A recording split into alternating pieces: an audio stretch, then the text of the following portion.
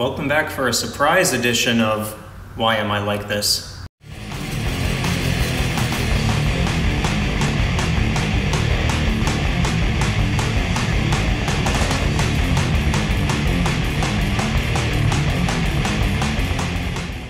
Alright, well, welcome back. I wasn't planning on having another video this quickly, but some things have changed, so I'll run over that real quick right now.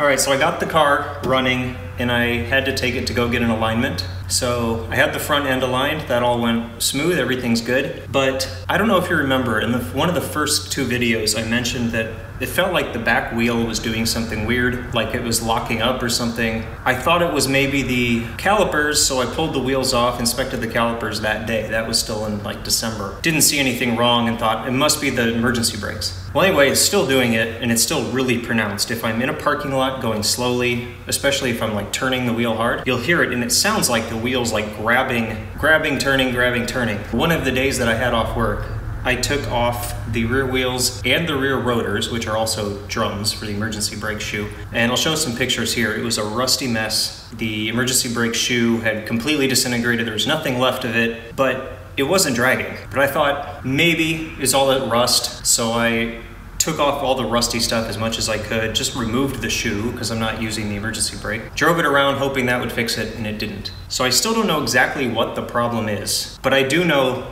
that one of the calipers is leaking, so I decided I should replace the calipers. Well, if you're gonna do the calipers, it only makes sense to do the pads and the rotors. So I was like, well, if I'm gonna be doing that, I might as well get the emergency brake put back together because the brake shoes are really cheap.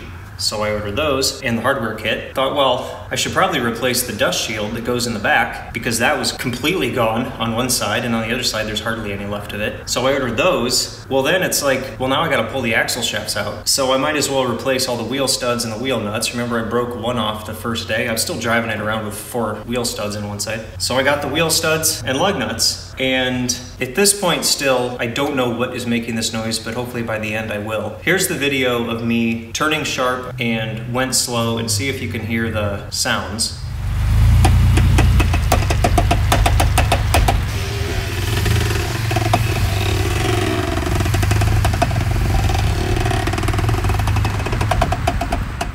Okay, well, you just saw the video. I haven't seen it yet, so I can't describe what you just saw. But I'm hoping replacing the brakes and all the emergency brake crap and the dust shields and the rotors and the calipers and all that will take care of that problem.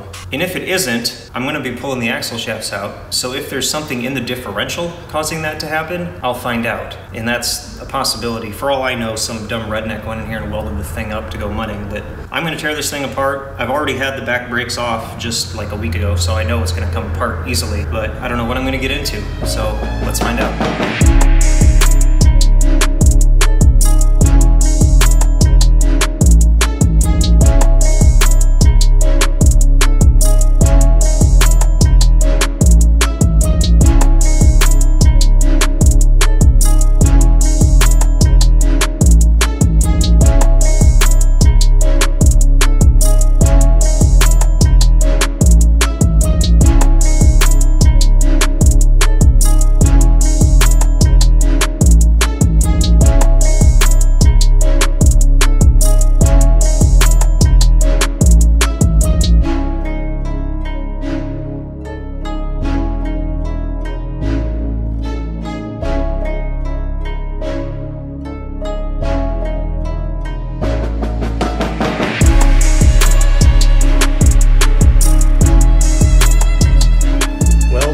Giveth, the blazer taketh away.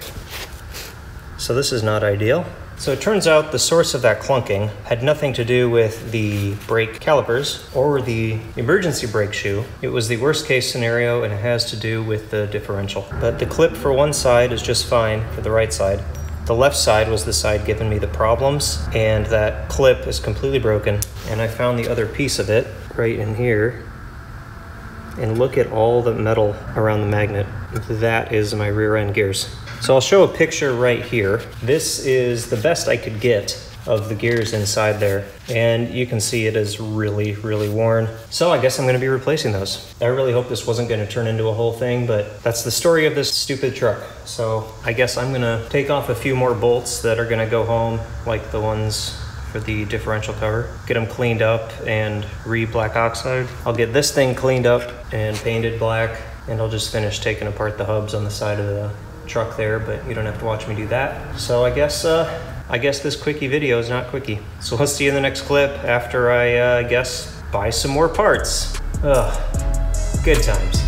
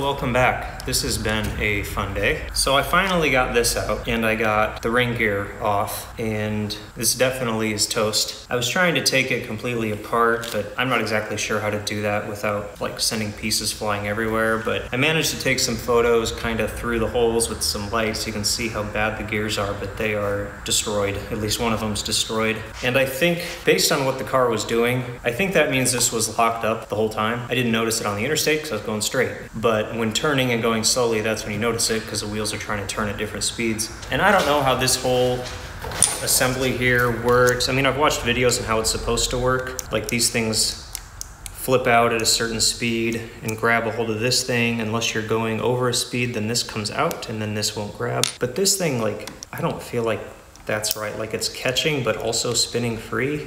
I don't really know how that's supposed to work, but I have a feeling it's not good. So I've done a lot of research in the last 24 hours trying to figure out what I'm gonna do. There's a few ways to approach it. One of them is to get a used unit like this. I think they call this a G80. I guess it's really common in General Motors, but I mean, this is the first time I've ever been into a rear end of something made since what the newest one I've been into is from 1960, and that was just an open diff. So I could get a used one of these, but it's gonna be $200 or $300. For a similar price, I can get a posi unit from Yukon, and I think I'd rather just do that. Then I'm not gonna have to worry about this weird business here that, I mean, generally it seems like it's kind of prone to failure. So if I order that unit, I can just pop the whole thing right back in there. The backlash on this, I checked it before I came out and it was good. And I think the ring and pinion are fine. It was just a matter of the internals. So I think that's the plan I'm gonna do. I'm not looking forward to spending more money on it, but if I wanna drive it, I need to fix it. Another decision I had to make